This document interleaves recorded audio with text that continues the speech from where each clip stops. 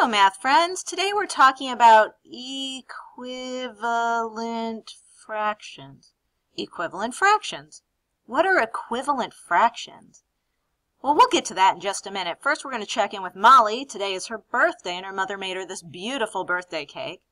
But then the family went to a movie, and they left the cake on the kitchen table. And when they got back from the movie, there didn't seem to be quite as much cake left. It looked like only half the cake was left. Wonder what happened there. Well, then Molly noticed, and she exclaimed, 2/4 of the cake is left. And when her brother noticed, he said that 3/6 of the cake was left. Then the dog noticed, and for some reason, he chimed in and barked something that sounded like 3/8 of the cake is left. So who was right and who was wrong? Well, let's start with what we know. We know that that looked like half a cake, right? But what if that cake had been cut into fours? Now it kind of looks like 2/4 of the cake was left. And what if it had been cut into 6? It kind of looks like 3/6 of the cake was left. And what if it had been cut into 8s? That kind of looks like 4/8 of the cake was left. So who was right and who was wrong?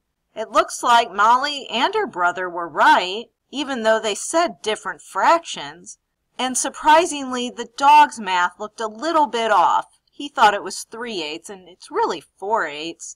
So this gets us back to what are equivalent fractions. Equivalent fractions are fractions that look different but represent the same amount. Let's take a break from all this cake talk and check out some examples with number lines.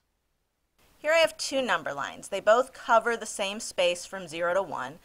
The number line on top is cut into 3 pieces. The dot's 2 spaces over, and that represents the fraction 2/3. On bottom, number line's cut into 6 pieces, and the dot is 4 spaces over. It represents the fraction 4/6. You can see here that the dots represent the same distance along the number line. That means that they represent the same value. They are equivalent fractions. That means they're equal, but they're just written differently because of the fraction they represent. Let's try another. Here we have a model. It's kind of like fraction strips all stacked up on top of each other.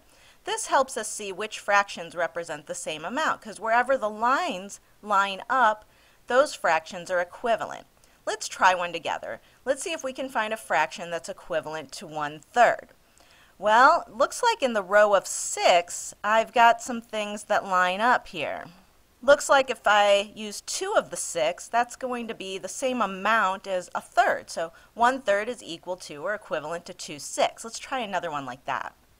Here I have a 4th. Do you see anything that looks like it lines up with a 4th? How about in the 8s? If I go 2/8 over, that's going to be the same amount. Do you see it? There it is. 1/4 is equal or equivalent to 2/8. Let's look at another example. A brownie example. Delicious. Okay, let's see. Who could be equivalent here? Well, they each have some brownie left, and they each have some blank space. And the one in the middle looks like it has more blank space.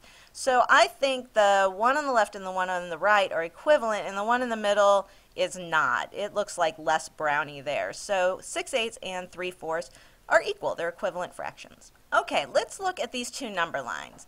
They both represent the space from 0 to 1, but the one on bottom is broken into 2 pieces, so that first tick mark is 1/2. Is there another way I could write the number 1 here? Anybody have a guess? If you guess 2/2, you are correct. 2/2 is equivalent to 1. Madness, right? It gets crazier because that works for your other number lines too. This top one's separated into 3 pieces, and the 1 could be 3/3. Here, 4 pieces, 4/4, 6 pieces, 6/6, and 8 pieces, 8/8. They're all equivalent to the value of 1. Okay, if you are wondering about cookie cake and representing a whole, well, you can do the same thing here. So each of these represents one whole cookie cake. They're just written differently because of the way the cakes are cut. Okay, now you can go have an equivalent fractions party.